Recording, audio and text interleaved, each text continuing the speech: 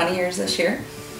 We have 2 boys, and our oldest is a freshman, and our youngest is a 6th grader at Tipton School District. We run a cow-calf operation, mostly Red Angus, and have corn and soybeans and hay. We're pretty much 50-50 with my folks. Dad's gonna be 72 this spring, but maybe he won't retire, so. But I grew up on a dairy farm just north of here, so so that's my background. So I always said I wasn't going to marry a farmer, but I changed my tune, I guess. So. Red Angus cross, and we calve primarily in March through May. We don't have the facilities to go any earlier, really. Keep them warm, but we calve out in the corn stalks. We're mostly no-till. My dad and grandpa started no-till in '83. We'll do some tillage where we feed the cows hay in the winter because we try to keep them off the pasture till at least May 5th so that they have a chance to have grass in August.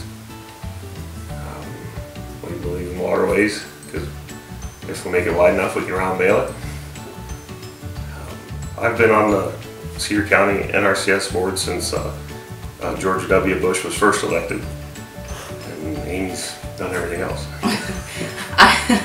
I've been on the Farm Bureau, the County Farm Bureau board for probably 10 years now. Currently the vice president of the county.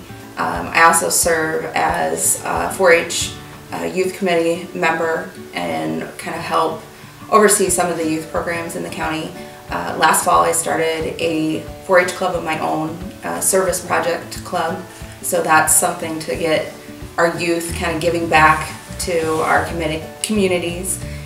So that's been a fun experience, and just kind of getting that off the ground and hoping that that goes on to bigger and better things. And I didn't want to ever do anything else growing up, you know, typical farm kid.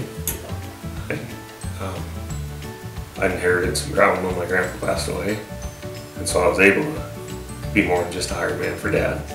We got married and moved here. I worked in town for 17 years, and then 4 years ago this month I came home to work on the farm. His parents gave us an opportunity to, you know, rent a little more ground from them, and so I became more of an integral part of the operation.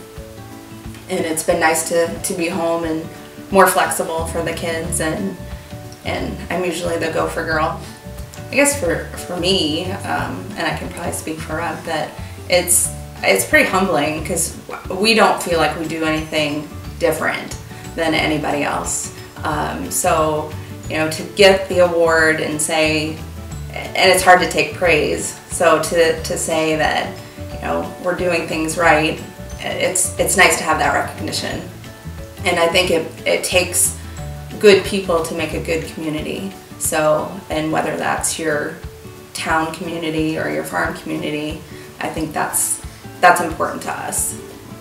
So I guess getting that recognition is nice, but like I said, we don't do anything different, at least we don't think we do, than anybody else.